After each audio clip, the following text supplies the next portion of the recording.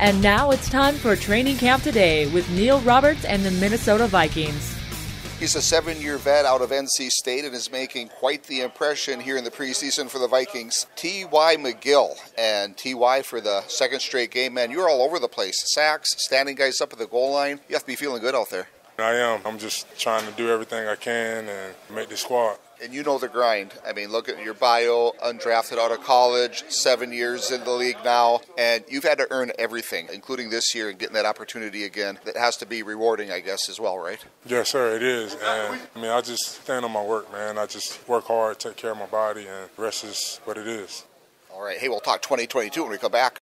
The LFA returns to Fort Bears Event Center Friday, August 26th. Don't miss an epic international showdown as Brazil's Carlos Mota takes on Russia's Hisbin, the Predator Abuev. 12 exciting bouts, one ultimate night. Special guest, the Huntington Beach bad boy Tito Ortiz. Tickets start at just $25. Available at FortBearsCasino.com. LFA 140, Mota versus Abuev. Are you ready for war? At Trinity Health, we're dedicated to helping people do more. We're here with exceptional physicians and specialists committed to your well-being. We deliver the latest advances in cancer, heart, orthopedic, neurosurgical, and women's medicine. In emergencies, our Level 2 Trauma Center is ready with life-saving care. Together, we're doing more, so you can enjoy all the promise of a lifetime lived well. Trinity Health, making more possible. To learn more, visit makingmorepossible.com. We're with T.Y. McGill, Minnesota Vikings defensive tackle. And T.Y., how about your goals for 2022?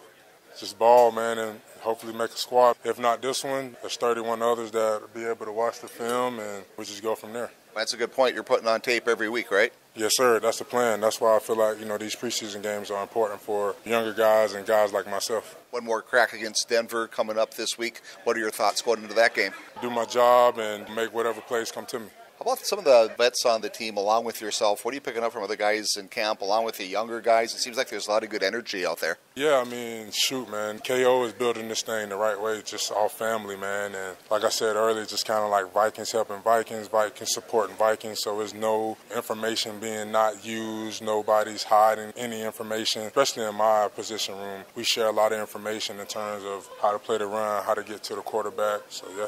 Awesome, T.Y. Hey, thanks for your time. Really appreciate you. Have a great 2022. Thank you. Thank you. Right. T.Y. McGill, everybody. Hey, that concludes this one. Until next time, I'm Neil Roberts.